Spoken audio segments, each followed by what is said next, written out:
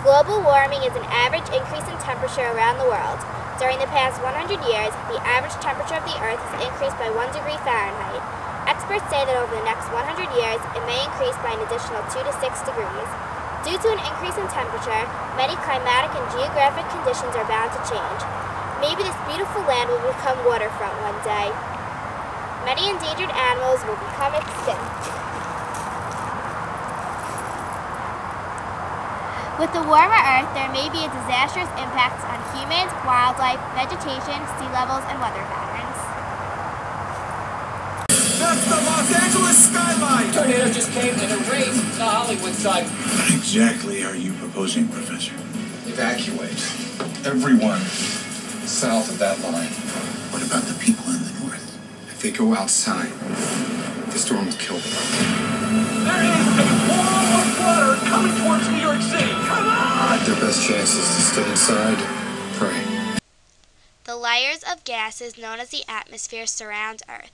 When sunlight reaches the atmosphere, it can be reflected, absorbed, or reach the Earth. The Earth then is warmed and radiates back the heat.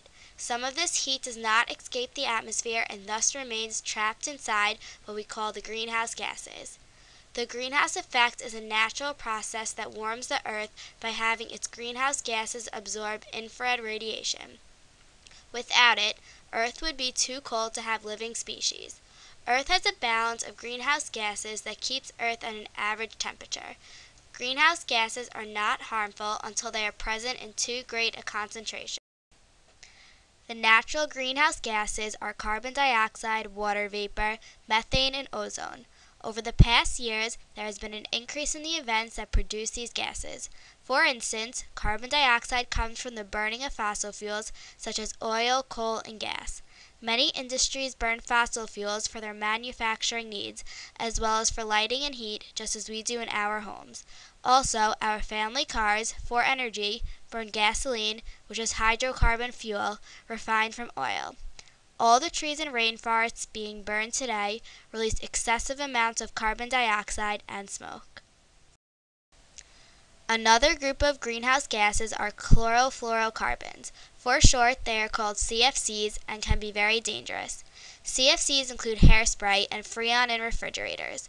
Once released into the atmosphere, they form holes in the ozone layer, allowing too many UV rays to reach Earth. All these greenhouse gases are causing global warming. Due to the increase in pollution, more greenhouse gases are produced and released, trapping too much heat. Disappeared. A thick cloud of pollutants hangs over the harbour. The sun can't get through. There's no wind to blow the smog away. Experts say some of the pollution comes from over the border in China. Global warming poses various problems to mankind. Summers and winters in the United States and around the world are becoming warmer.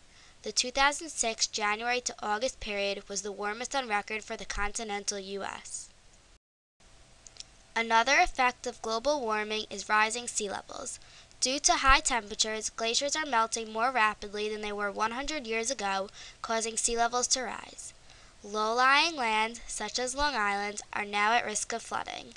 In Antarctica, 87% of the 244 marine glaciers have retreated over the last 50 years, a new study says. The average retreat of each glacier was approximately 600 meters.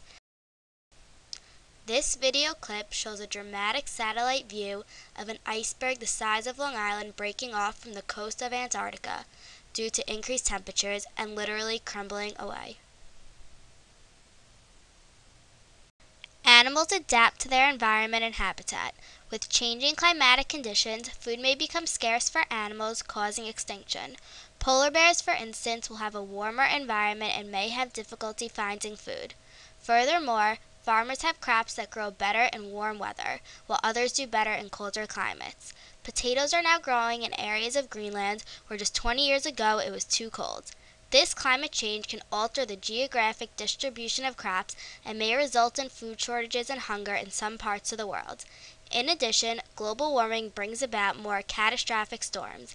It may cause the intensity of storms, such as hurricanes, to increase due to the fact that warmer ocean waters fuel hurricanes. This may be why Hurricane Katrina was so intense.